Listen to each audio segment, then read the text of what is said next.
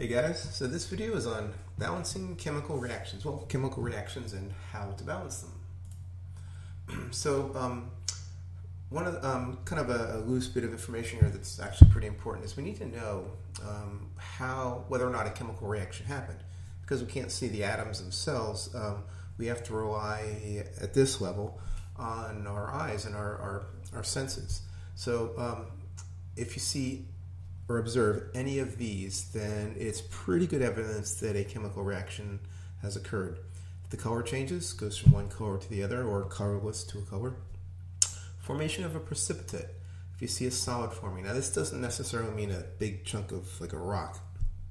A lot of times these reactions are happening in solution, and if the solution becomes cloudy, that's a solid, little tiny pieces of solid. Evolution of a gas. If you see bubbles or if you smell an odor, that's evidence that a chemical reaction has happened and has evolved gas. Heat, absorption, or emission. So if the container that the reaction is occurring in gets either hotter or colder, you feel it and see. Sometimes that's the only indication that you have that a chemical reaction happened, but it's a sign too.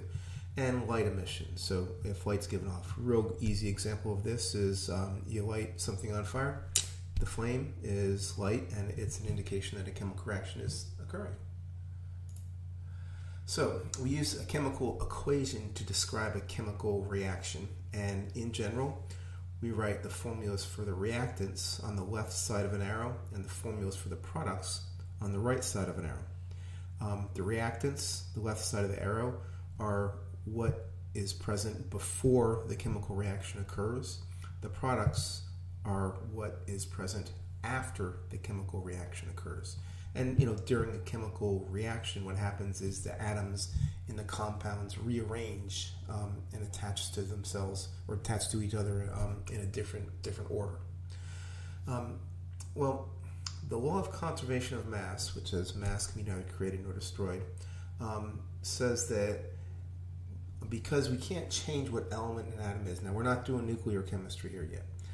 Because we can't change what element any given atom is, we have to have the same number of atoms of each element on both sides of the equation.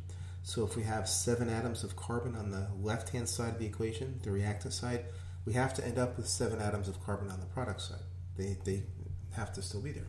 It's just they're in a different compound probably. For example, this is an example right here of a chemical equation. Ammonium dichromate decomposing into chromium 3 oxide and water and nitrogen gas. So there's a couple things to notice here. First of all, we should always check to make sure an equation is balanced. That is, if there are the same number of atoms of every element on both sides. So if we look at this real quickly, we can see that there are 2 times 1 is 2 atoms of nitrogen on the left. 2 times 1 is 2 atoms of nitrogen on the right. We have 4 times 2 is 8 atoms of hydrogen on the left. And this 4 right here, this one right there, that's what we call a coefficient. And what that says is that there are 4 molecules of water in this case. Coefficients apply to the whole thing that comes after them, whereas these subscripts only apply to what's immediately before them. So in this, each molecule of water, this says there are 2 atoms of hydrogen, 1 atom of oxygen. Remember, if there's no subscript, that means it's a 1. And there are 4 of those molecules. So we have 4 times 2 is 8 atoms of hydrogen on the right. So 8 here, 8 there. Good. Next, chromium. We have 2 chromium atoms here, 2 times 1, and 2 times 1, 2 chromium atoms here. And finally, 7 atoms of oxygen on the left. Now on the right, we have 3 here, 3 times 1 is 3, plus 4 molecules of water. Each molecule is 1 atom of oxygen, so that's 4 atoms there. 4 plus 3 is 7. Yes, we have, the law of conservation of mass is satisfied. We have the same number of atoms on both sides of the arrow. We say this equation is balanced. That's what that means. Some other things to notice here about a chemical equation is we don't always write them, but we have the state of matter for each of the compounds. Those are these in the parentheses after each compound. So S means solid, so these two are solids. L means liquid, so this is a liquid. G means gas, so the nitrogen here is a gas. AQ, we don't see it in this one, but it means aqueous. Aqueous just means that that compound is dissolved in water, aqua for water. And so we put different symbols above the arrow that show things that aren't involved, well, that aren't part of the balanced equation, but are important to the reaction. For this one to occur, we have to supply heat. So a little triangle in this context over the arrow means that heat has been supplied. We've heated it up. So there's a chemical equation. Now, let's talk about balancing chemical equations.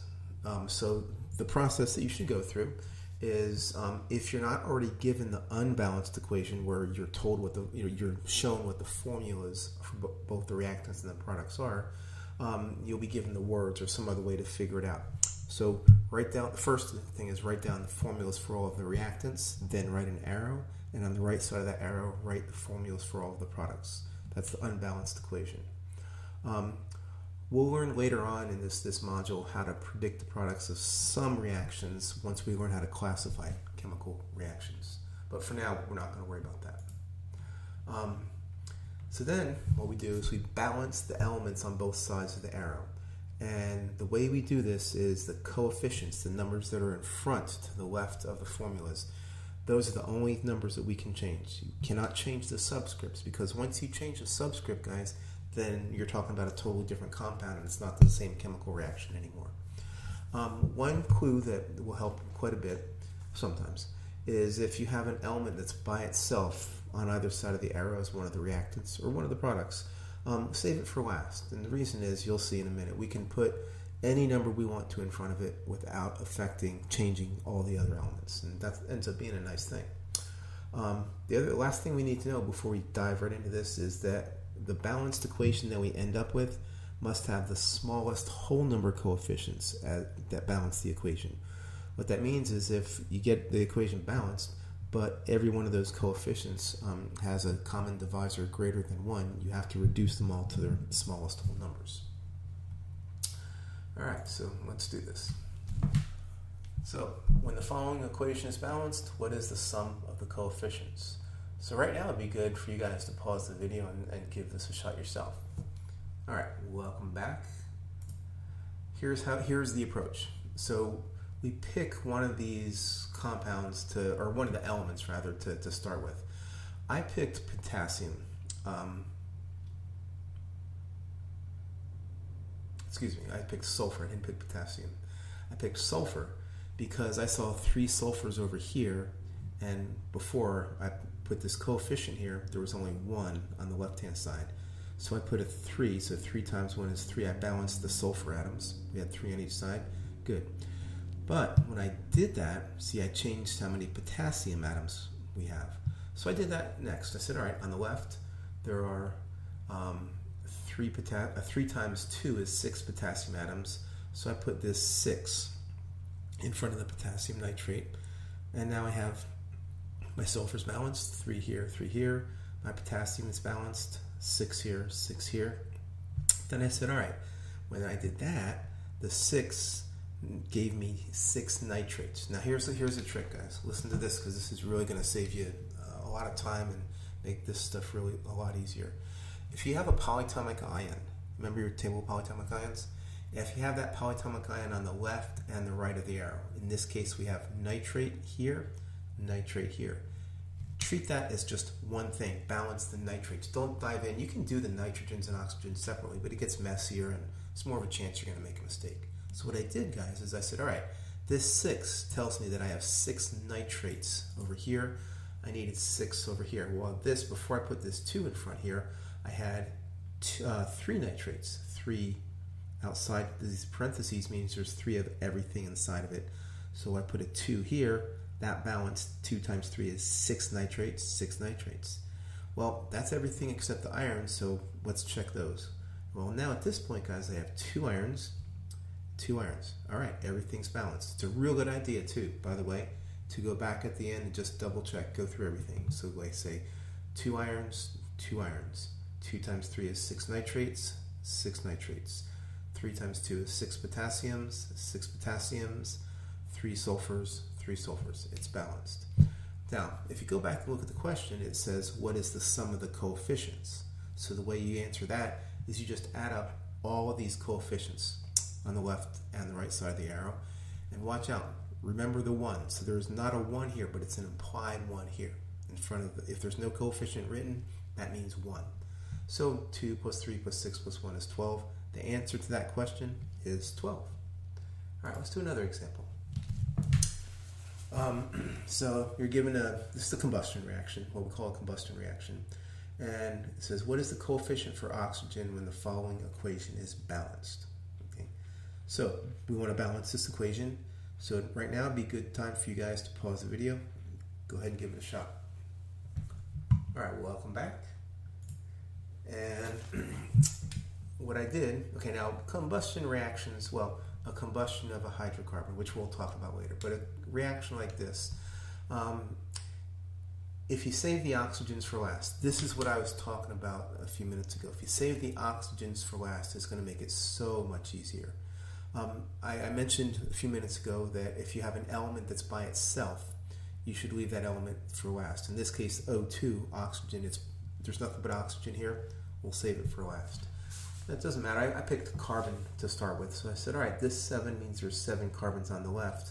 Before I put this 7 here, I only had 1, right? So I put a coefficient of 7 here. Then I went, remember, I'm saving the oxygens for last, so we're going to leave those alone for the moment. Then I said, all right, now I have 12 hydrogens over here on the left.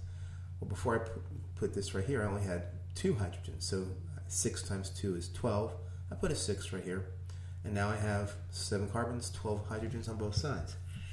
Everything's good but oxygen. So now I see, all right, over here I've got 3 on the left actually, 3. If I look at the right hand side, I have 7 times 2 is 14. 6 times 1 is 6. 14 plus 6 is 20 oxygens on the right. Now, on the left, I have 1 here, 2 here. I don't want to mess with this compound right here. If I put any coefficient in front of this compound here, everything changes, right? And I have to basically start again, and I'm going to get stuck in a vicious cycle. So what I say is, all right, I already have 1. I need 20. That means I need 19 more to come from the O2. So what I ask myself is, okay, what coefficient will give me 19 oxygens? So in other words, what times 2 is equal to 19? Or if you like algebra, 2x equals 19. What's x? 19 halves. 19 halves. Hey, it's balanced, right? So if I put this 19 halves here, 19 times 2 is 19, plus 1 is 20 oxygens on the left, 20 on the left.